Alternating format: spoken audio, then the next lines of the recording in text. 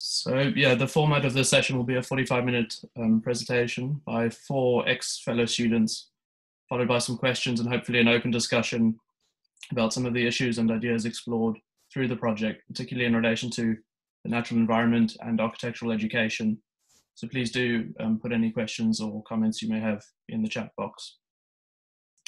So the presentation is made up of 5 sections. I will give an overview and introduction to the project and the work in Diploma Unit 7. Josh will then talk about the design development of the project. Ollie will talk about the build itself, and Lawrence will then talk about the project in relation to materials, elements, and also completion. So it's worth reiterating that the project was designed, developed, and built by a group of 14 students of Unit 7 at London Metropolitan University as part of our Part 2 education in 2018 and 19. The unit was led by David Grandorge and Paloma Gormley of Practice Architecture. The project builds on previous built work by the unit and emerged in the context of Practice Architecture's research into natural materials and low carbon construction techniques. Unit 7 has long been interested in materials and construction and often explores and tests precedents and proposals through large physical models at 1:20 or 1:10. And here you can see this is a 1:1 facade prototype built by the unit in 2006 at the old campus in Holloway Road. In 2008, the unit built and designed Finn Forest Pavilion, which was exhibited at EcoBuild. And sort of arising out of a concern about material resources and the life cycle of buildings, the unit ensured that the pavilion found a new home on the Hadsfin estate. And in 2018, this building was actually repurposed to form office spaces. So you can see it over there. In addition to several built works, the unit has undertaken extensive research into the way materials are sourced, processed, fabricated, transported, and assembled either on or off-site, and also interrogated the demountability and life cycle of buildings. The Atlas Research Project forms a catalogue of natural building materials, elements, and systems, and provides an invaluable resource to future students and practitioners alike. In 2019, which was our year, the unit explored the notion of polyvalence and partially autonomous design, first through a collective build project, which we're going to show you today in a rural context, and then through individual thesis projects in the urban context of Tower Hamlets in London. However, the unit continues to be concerned with how materials and industrial cultures will shape the world in the near future and are still driven by a desire to intelligently and creatively challenge the regulations, supply chains, and processes that to a large extent prescribe how the buildings we inhabit are made, function, and feel.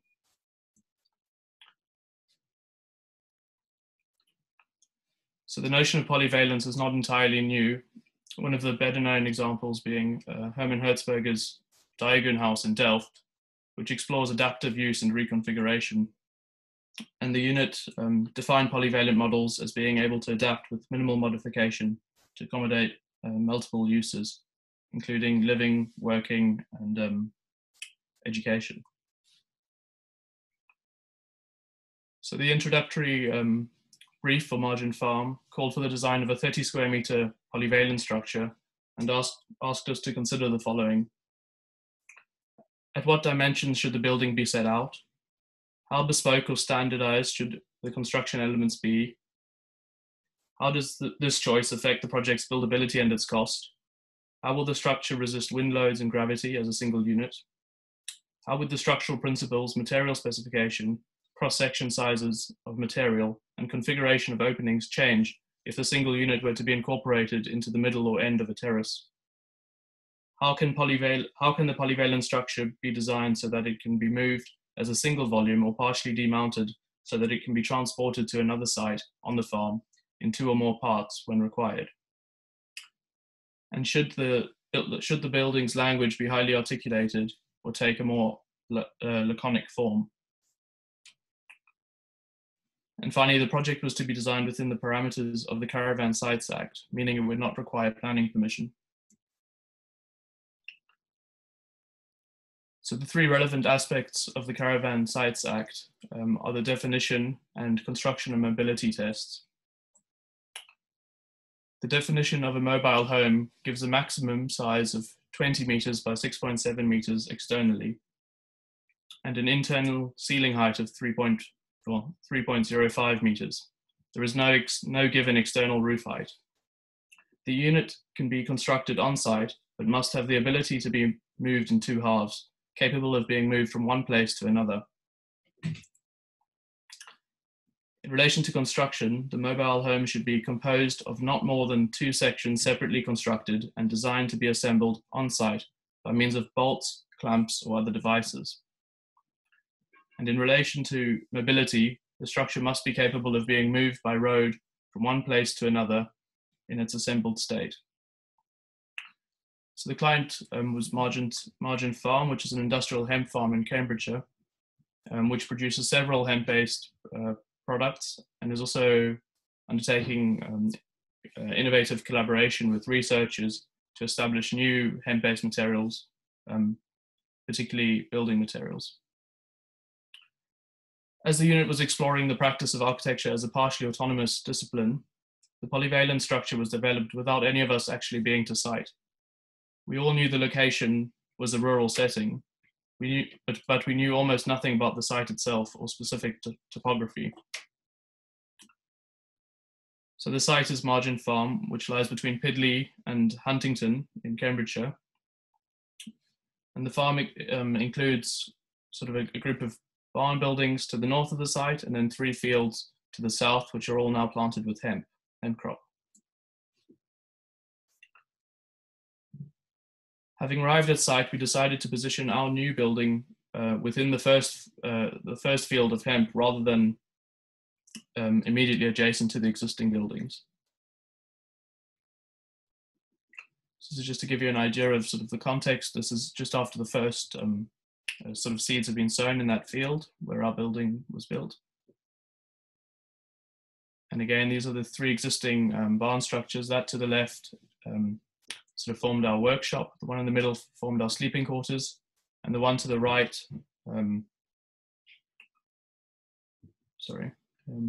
the one to the right has had a recent addition by Practice Architecture, Flat House, which some of you may know about. And that building is built within the footprint and portal frames of a pre-existing barn structure. So we were actually able to visit Flat House while it was under construction, while we were at site. And this was extremely useful to see, as it embodied many of the ideas we had been exploring in preparation for our own build. But unlike our own project, Flat House employs prefabricated hemp panels which were made off-site rather than in-situ hempcrete construction, which we used in our building. So finally, this is the location we chose for our site in that first field just south of the barn. And you can see some planks on the ground which we used to mark out the building, and we also raised these raised planks in the air to sort of test the relationship that this new building would have in relation to the adjacent hedge, but also to the other barn structures. So I'm now going to pass over to Josh, who's going to talk a bit more about the design process. Thank you, Tom. Okay. Can everyone hear me? Yeah. So prior to going to site, I'll show you a bit about the design development of the project and how we got to the final proposal that was built, essentially. So prior to the beginning of the build, we began the design development of the project with a unit-wide design competition at school. In small groups, we developed 6 proposals for spaces that would provide as much value as possible to the farm in the form of a flexible studio. This was whilst adhering to limitations of budget, the use of natural materials, and the guidelines of the Caravan Act.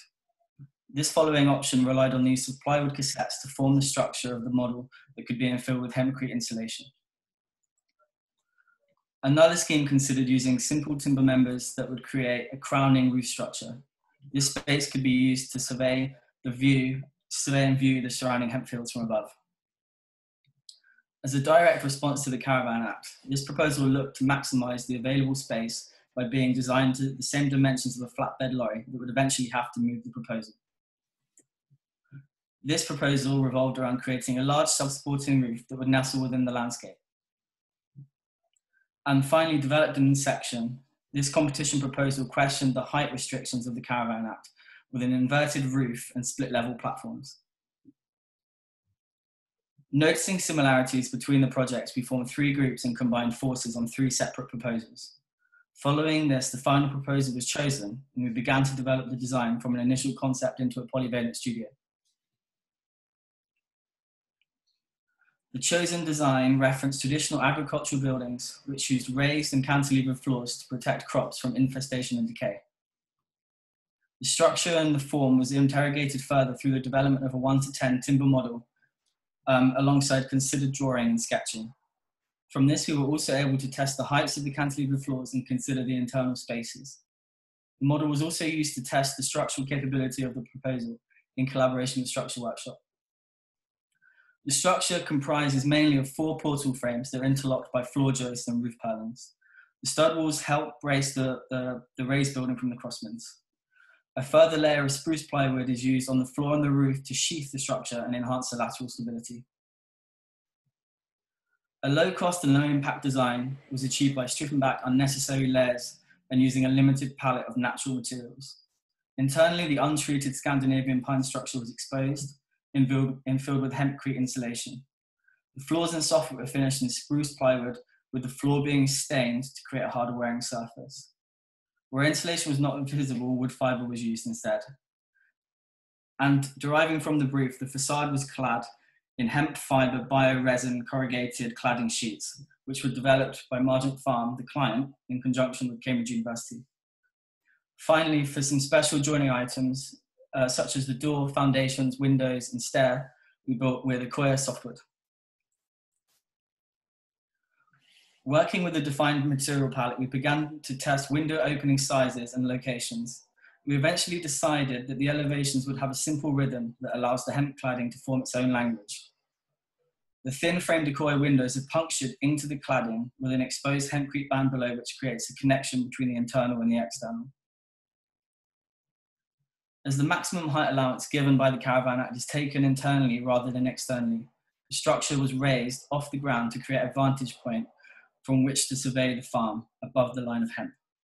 This simultaneously provides ample sheltered external space, which may be used programmatically or simply left to allow vegetation to continue to grow beneath the building. The raised cantilever decks create a hierarchy of external spaces and a positioned at furniture height internally to create spaces for seating and sleeping. The studio is almost square in plan. However, the space reads slightly differently internally due to the level changes within. So in this drawing, you can see somebody sitting on the raised platform, which occurs on both sides. Another reason to raise the studio above the ground was to protect it from moisture. For the ground connection, we decided to use Accoya again, a timber that is guaranteed to survive for 25 years below ground. The detail allows for the building to be disconnected from its foundation with only 2 bolts per footing. Due to the structure being able to detach from the foundations, the building can be moved and is legally defined as a twinned caravan unit.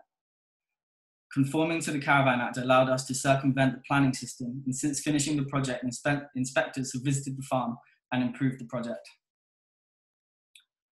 Prior to travelling to Margent Farm, we drew the proposal ready for construction.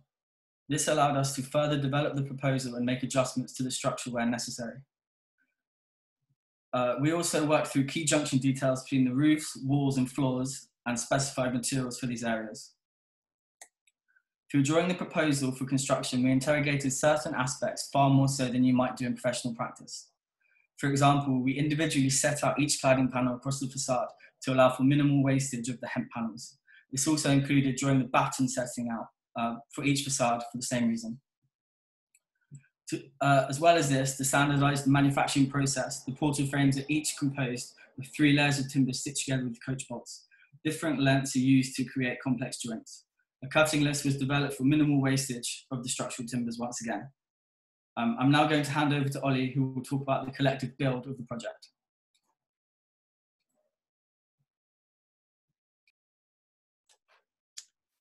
Hi everyone.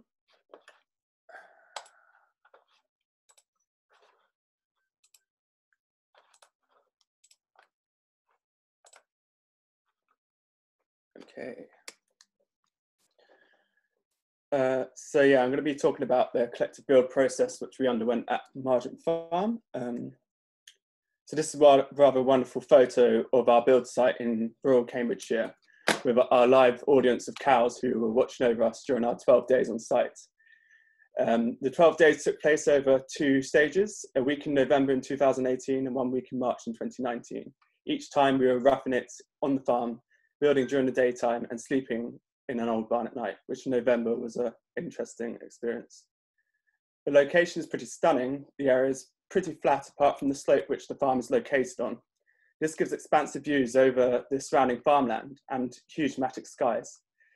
We were building using the power generated by the sun from the farm's solar panels, so we're really dependent upon the sun for warmth, light and energy, which are in short supply in the middle of November, as you can imagine, and you can see by this frosty morning.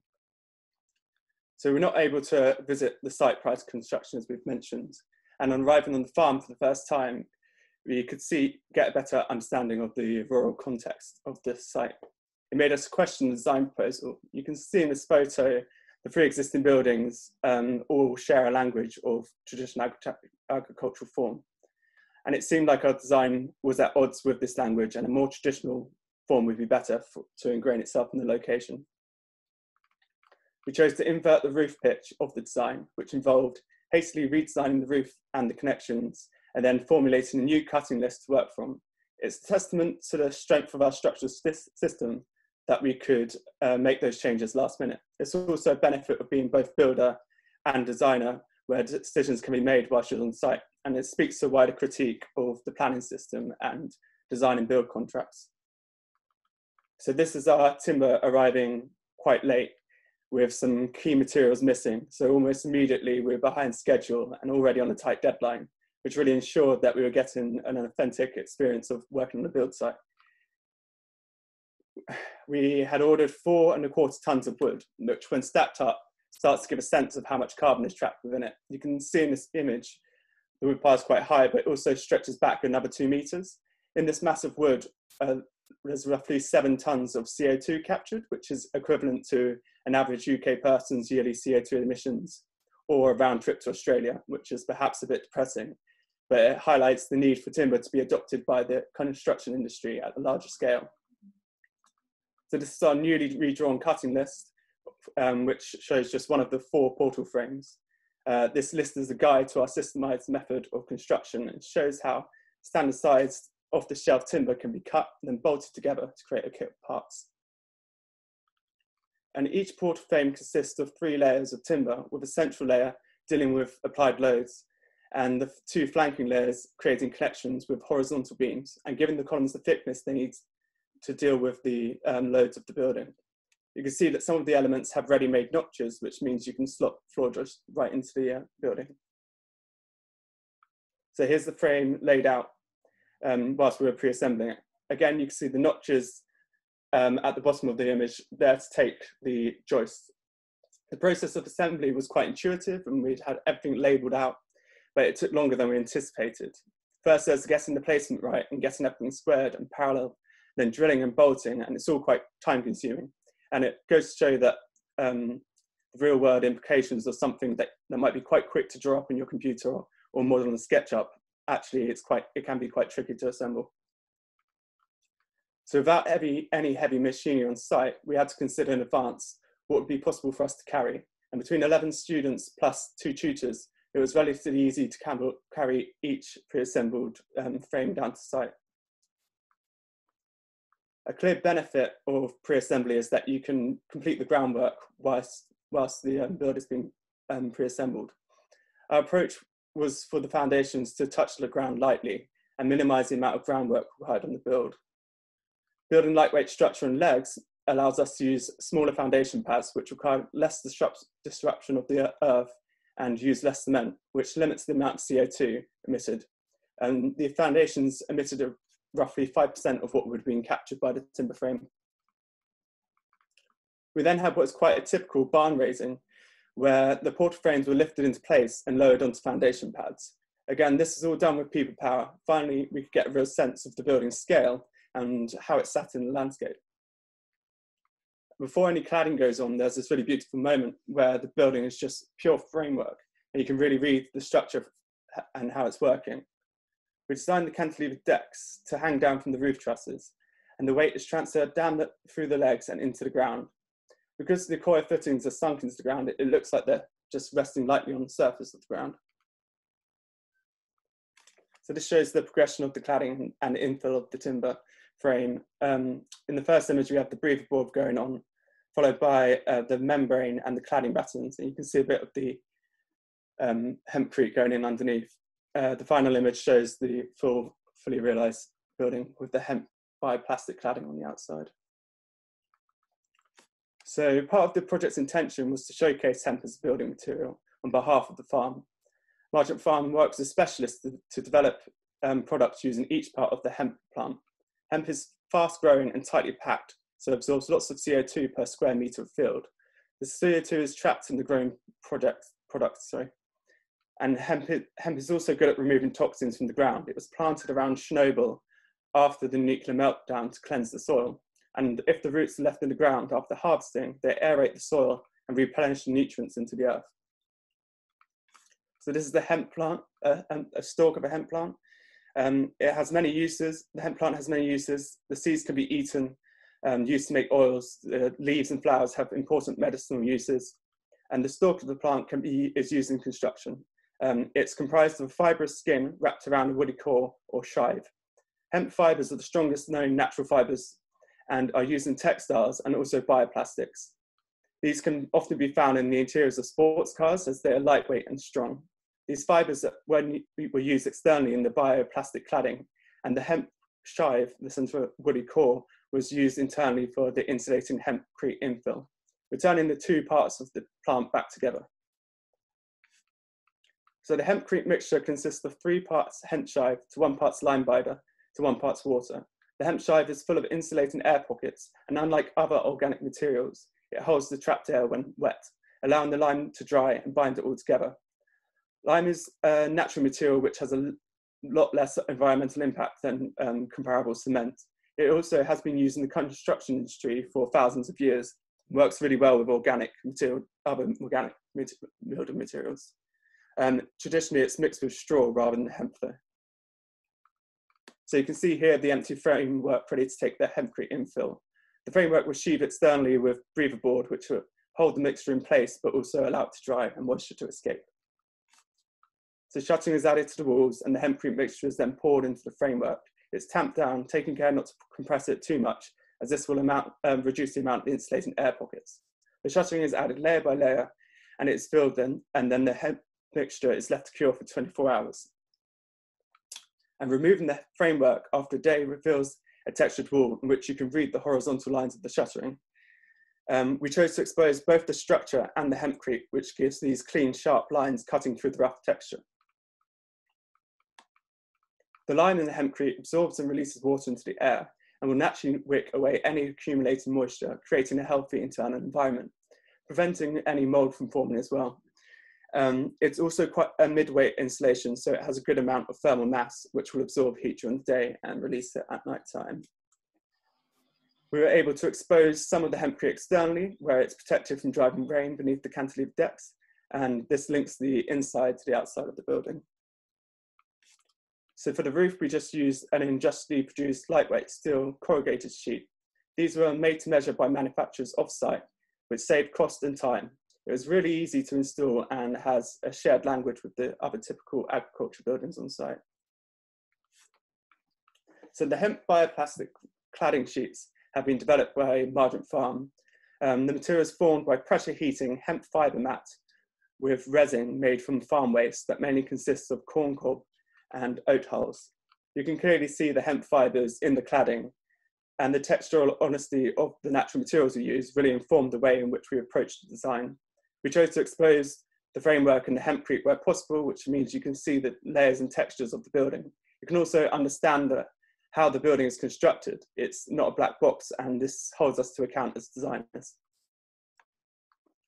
So the cladding sheets are a new material, so there's no set way of using them yet. We experimented with different cutting tools, electrical and manual, and found that it's actually really easy to cut. It's hard, but its plasticity means it doesn't shatter or crack when cut. As a material, it's really forgiving, and you can remove millimeters off to get precision cuts. The sheets can be simply fixed to battens with standard roofing screws after pre-drilling the holes. So this cladding shares the language with the corrugated sheets on site. It's got this subtle verticality to it, which picks up the light throughout the day, and as the sun moves around the building, it always looks a bit different. On completion, the cladding is quite dark and the screws are quite bright, but these will dull down into the landscape and hopefully embed the building. That's the end of my section. I'm going to pass you over to Lawrence now.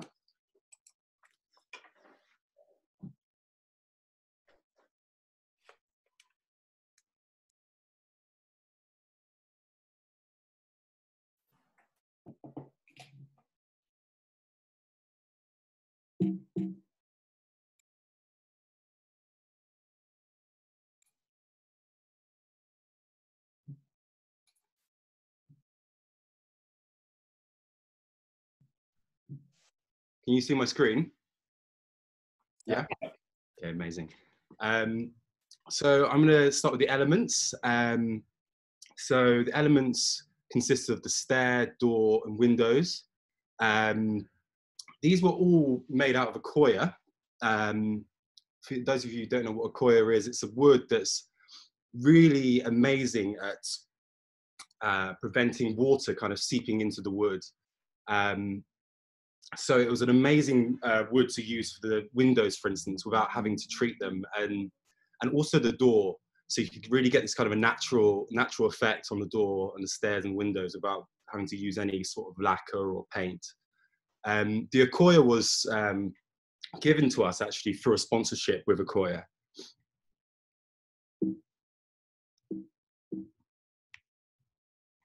So the stair is made out of 150mm by 50mm sections, using a combination of lap joints and grooves for the tread, to take the treads, and then glued and screwed. Here's some images of it in production.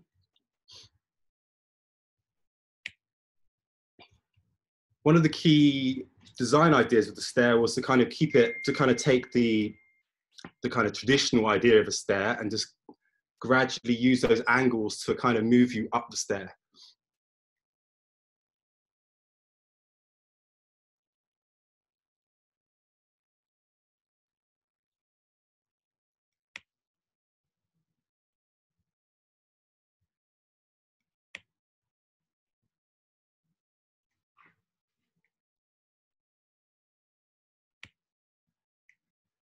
The stair led you up to the door, which was, one of the ideas with the doors and the windows and the openings was to kind of give you as kind of, to act like a family. So the openings were all to kind of work together.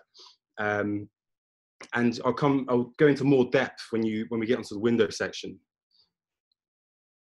But the main idea was to kind of have this frame, this reveal that kind of showed off the cladding and really allowed it to give it a kind of nice full stop, and kind of then allow you to have the opening, and then again for the cladding to continue.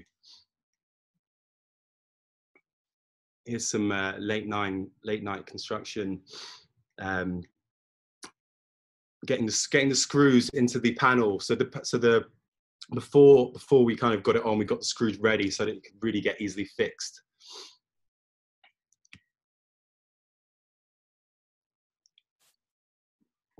So here you can see the door, and also actually a bit of the weathering. So this photo was taken a little bit later, after I think a few months after after we actually finished the project. So you can kind of see this beautiful transition of colour.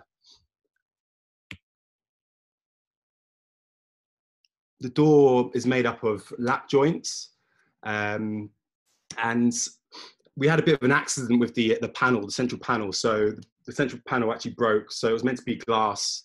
And that's gonna, I think actually it might already have been changed, but I'm not entirely sure. Okay, so the window started off actually trying to kind of use a very thin profile, what you can get with kind of when you use steel, and trying to get this very thin edge. And from that, we kind of started to think, okay, actually, how can we do this with Accoya? Can we make this with the Accoya somehow and use its properties of being really good against, using its properties being really good at stopping water come in, and being able to kind of, yeah, basically be able to use this wood, which you'd not normally be able to do. So with the Accoya, we were able to get it very thin, whereas if we were to use another type of wood, you'd probably start to get cracks. And so it allowed us to get this very thin profile. And here you can see a detail of the initial idea of this steel profile that would hold the window, that would act as the frame, and then the transition to the wood frame. This is the fixed. So this is the fixed window. So the fixed windows use this sort of this system of almost like a clamp to kind of clamp the glass to the main structure. Here you can, so this drawing shows you the kind of main components of the clamp of the frame that fix the glass.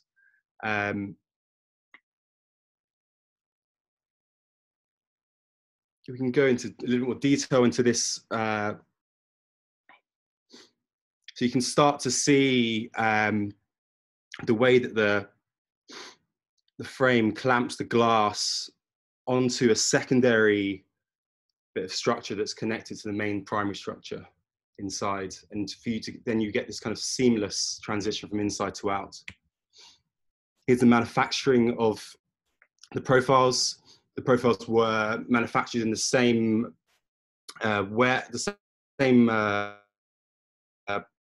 place where the actual panel was pressed and produced.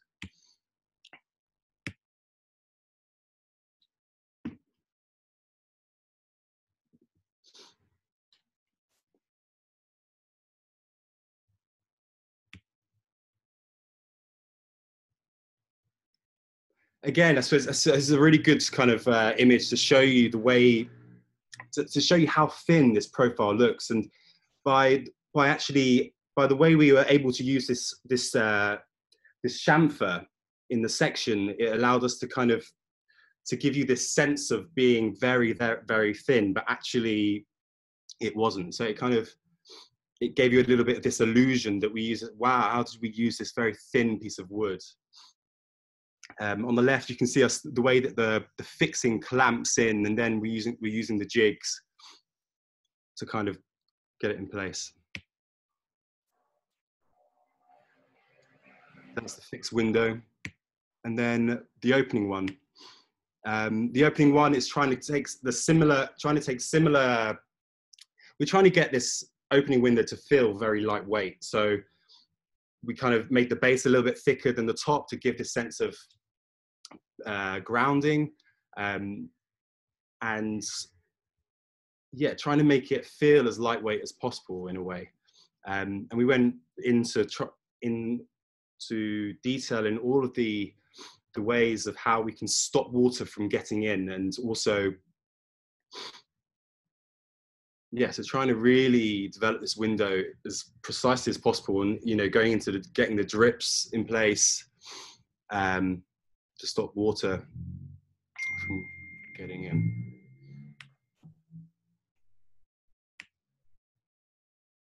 These are some details of the reveals.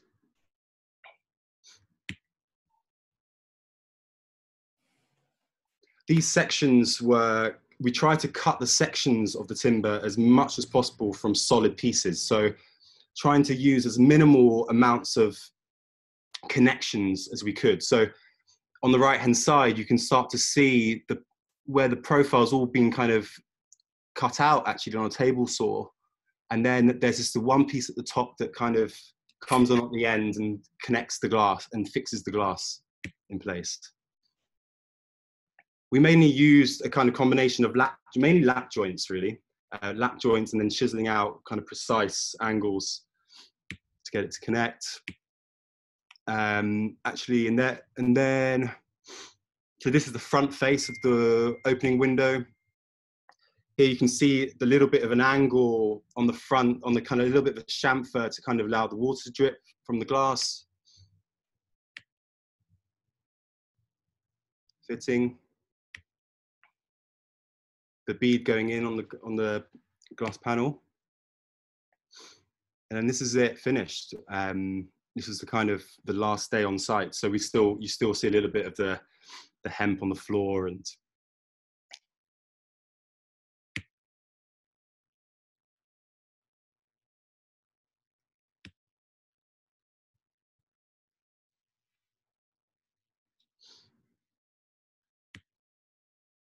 so completion. So I really love this photo that David took and the way it kind of really allows the building to kind of just sit in this landscape and gives you this real sense of, I suppose, vernacular architecture, this kind of architecture that almost is, it's kind of should be in this landscape.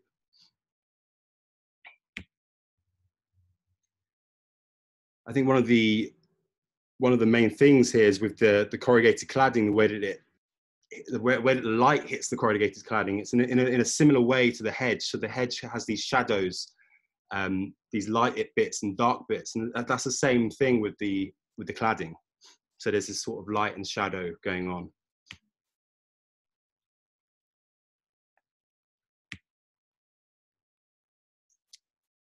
The surrounding buildings. So again, you know, going back to that idea of, we originally had this butterfly roof, but when we got onto the site, it kind of transformed into this, just a traditional, you know, this kind of traditional pitch, and they become a family.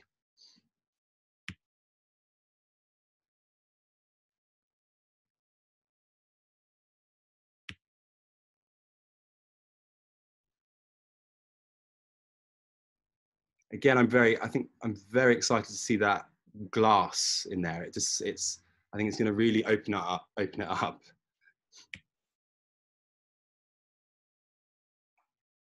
Here you can really see that these two elements coming together and kind of coming to a connection.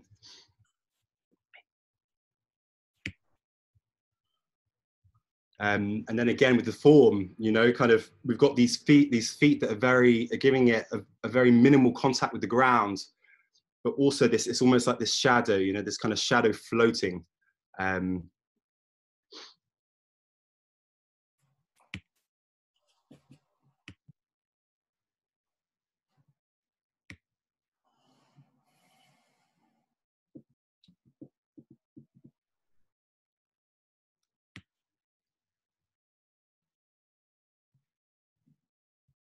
Yeah, and it's really allowing the landscape just to kind of run underneath, and obviously helping with moisture.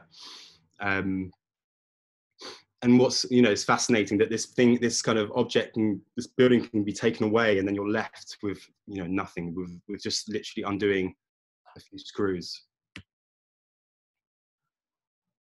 Here you get these combinations of shadows, you know, this kind of the shadow of the color, almost this kind of dark face, and then this deeper shadow.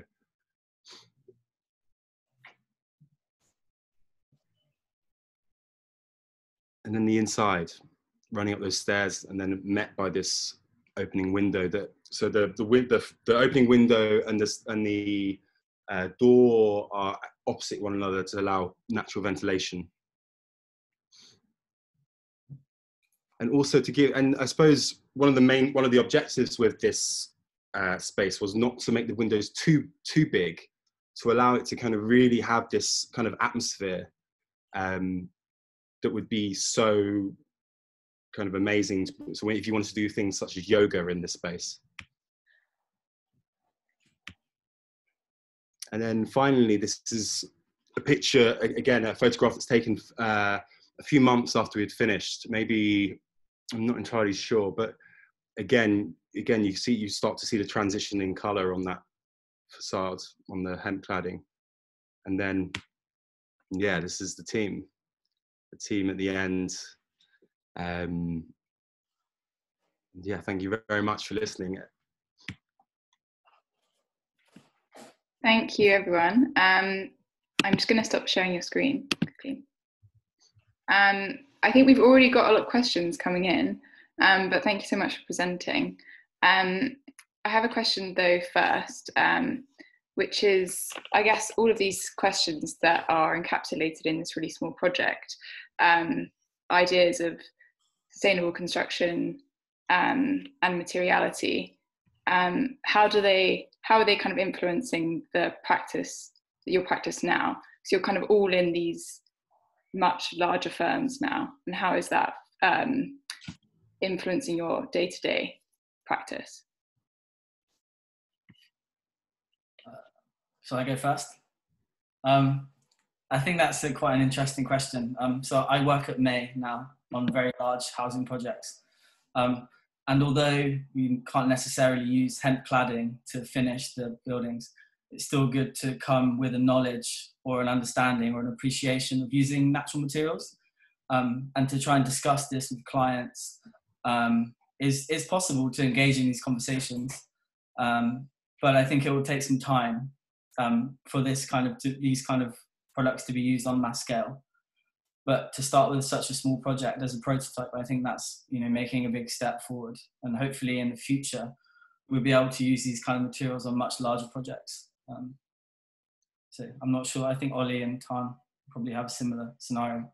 Yeah, I mean, I haven't got to use it, sort of natural materials in a housing project yet. But from my experience with hempcrete, I have brought it to certain projects, and we are using it as practice now. So hopefully, once we've had an experience of using it once, it's something that we can then use on a large scale, hopefully in something with housing, because I feel like that's where the best opportunity to use it is. And I guess also the kind of intensive experience that you all had in building and being really close to the construction, has that made you kind of to appreciate, it must have made you better appreciate the kind of the process from drawing to final product in your kind of massively. Some like a complete lesson in tolerances, and what you draw on CAD is 0.00 millimeter perfect, and then when you go to build it yourself and you're trying to cut timber on a chop saw, you realize very quickly that those kind of tolerances are not even close to what you would actually build. I don't know, Lawrence's windows were pretty close to... Lawrence's windows were almost perfect. No, but we really, we took a lot of time kind of, me and Charlie spent a lot of time kind of setting up the cuts, and, it took loads and loads of tries to kind of get these angles kind of right. So yeah, we learned a lot from it as well. Okay, so you have a question from Pino. I'm just going to unmute you. We'll try to. Okay, it doesn't seem to be like me. He's saying, how would you fabricate insulation panels made out of hemp? What recipe would you need? Not quite sure what the question is. Insulation, if it's in terms of hempcrete, like we used, it was one part limecrete, one part lime, sorry, and 3 parts hemp shive and 1 part water. And then that's just mixed by hand or with a mixer. And then you just let it, you shutter it into your panels and then let it cure overnight for 24 hours and then open it up. I think that answers the question, maybe. Hello, sorry, here I am. Okay, Yeah, I was wondering because it looked kind of granular in a way, right? So imagine the structure being disassembled, it would fall apart. So I was wondering if you could make them more solid, if you know how would you do that? Like, yeah, more solid. Maybe more lime. I don't know if you did some research about it. yeah, you can put more lime in. There's options to add a bit of cement to the mixture as well, which means you can't recycle it as easy at the end of its life, but it does make it stronger. But if we were to, the building can be moved, because it has to be able to move to conform to the Caravan Act. But the intention is that it will never move because where it doesn't need to. So to conform to the Caravan Act, you don't actually have to be able to move. You have to be able to prove you can move your building, but you don't actually have to move it. So the intention is that it will probably never move. Yeah, and that's always the hope. Thank you very much. There's a question from James Jeffries. You're unmuted. Hi guys. First of all, great project. I really like it. I think it's cool. The question I have is, how does the price of using hemp in all the assemblies, so using the hempcrete and using the corrugated hemp panels, compare with traditional construction, say a timber frame with all of the membranes and various things that you need? Is there a percentage that you know of in terms of how it could be brought into kind of mainline projects? Yeah, I'm not too sure of the exact numbers and percentages, but once you start, the good thing about hempcrete is that you can take away sort of the layers of the building. It could be an external finish, it could be an internal finish. You don't have to have membranes. We did use a membrane, but that's because it was over 2 builds, so 2 stages, so we had to have it watertight between the stages. So it is more expensive, but once you start taking out labour costs and each cost of each single layer, you actually find that it is quite comparable. And I think also because it's low technology, you can just get a group of friends around to help you build it if it's your build. Obviously, in a bigger construction context, that wouldn't work.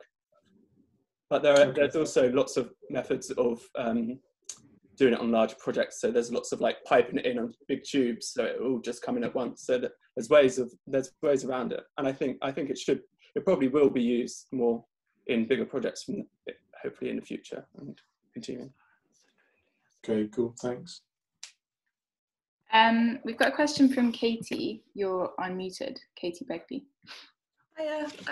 Oliver might be the best person, I think, maybe to answer this. And it was just kind of like how it compared in terms of if you did do like as part of the study, kind of seeing how it compared maybe to other products like rock wool. So if you'd have used it, like how deeper, how much deeper would it be?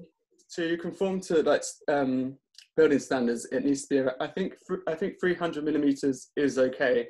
I think 350 is 0.17 U value. So it's basically a wall thickness. So if you were to have internal and external linings, you might have a slightly thicker wall, but it is achievable. It's definitely works as an insulation. Cool.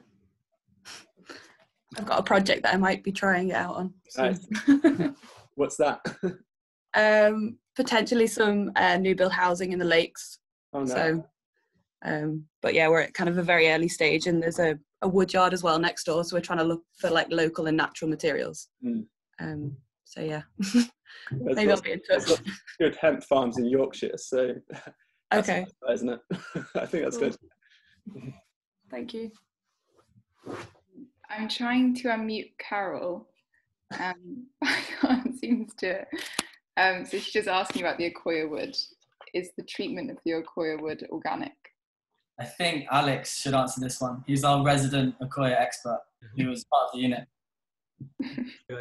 Yeah, so I'm not sure about whether it's organic, but it is definitely a natural process.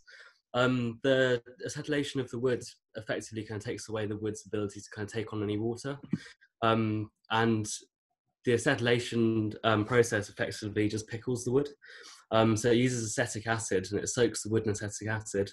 Its diluted form is just vinegar. This is and acetic acid is also just a product of spoiled kind of foods and fruits and stuff. So it is all natural, and it's not kind of like soaking it in chemicals or anything. Yeah. Great. Thanks, Alex. So yeah, I think we don't have any other questions, but please do write them in the chat if you do. But how do you, I guess to finish off, how do you kind of feel as like reflecting upon the past year and the kind of accolades that the project has had now, I guess it's a really good way of bringing attention to hemp as a material. But is there anything else that you'd want to kind of project with this project? I guess we all felt as students it was just an amazing experience to be building, and kind of it was really a life-changing experience to be on the farm for 2 weeks, just like living off the solar energy and all cooking together. It was freezing cold, and we were around the campfire every single night and just drinking a lot of alcohol and then getting up really early to build all day. So yeah, it was an incredible experience, and I would wish it for any architecture student. It seems like it should be almost an essential part of your education. Yeah, I think I would second what Ollie's saying there. I mean, it would be interesting to think about the implications it might have, I guess, on architectural education, because I think for all of us that were involved, it was probably the most sort of, feels like we probably learned more in those sort of 2 weeks of being on the farm and actually, you know, digging foundations and, you know, putting in wood fiber insulation and putting a membrane on, and, you know, there's so much to be learned, you know, from that. So it would be nice. It's not always possible, but it'd be nice if, I guess, more students could have a similar opportunity. I think that would be really good.